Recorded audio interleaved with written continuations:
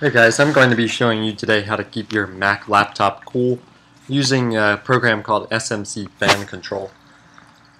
So your laptop has a built-in fan, obviously, and depending on the temperature that your laptop's running at, the operating system changes the speed of the fan to try to keep the system cooler. However, if you know that you're going to be doing something, or maybe if your laptop's running too hot, then you can adjust the speed of those fans programmatically by yourself. Manually. So the first thing we're going to do is download this program called smcFanControl. You can get it right from the developer's website, eidac.de. He posts mainly about fan control, so if you just go to that website, look for the latest version. I think 2.4 is what it is right now.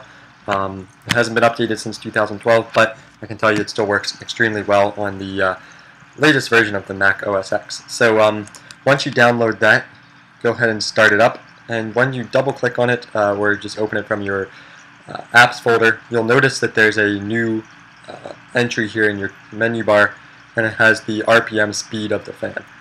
So right now you can see my fan's running at 4,500 RPM, probably because it's recording a video, and it's doing that to keep it cooler.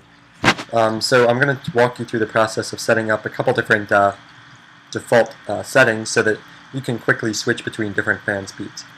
So if you just click on that and then click on Preferences, you can see here you have a list of favorites.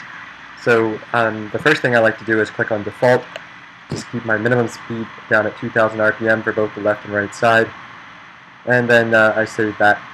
Then I've also created two other options. There's another option I called Higher RPM, and basically I've set the fan speed at 4,000 RPM for both of those.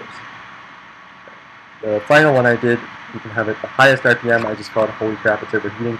Basically this keeps it at 6,000 RPM minimum, so that if I specify this, right now it's on default, but if I change active setting to holy crap, it's overheating, you'll see my fan speed jumps up to 6,000. And keep in mind that the fan speed control does not work 100% perfectly, so if you've set it at 6,000 it may go above or below it. This is also a minimum speed, so if it needs to go higher to keep your laptop cool, it'll still do that.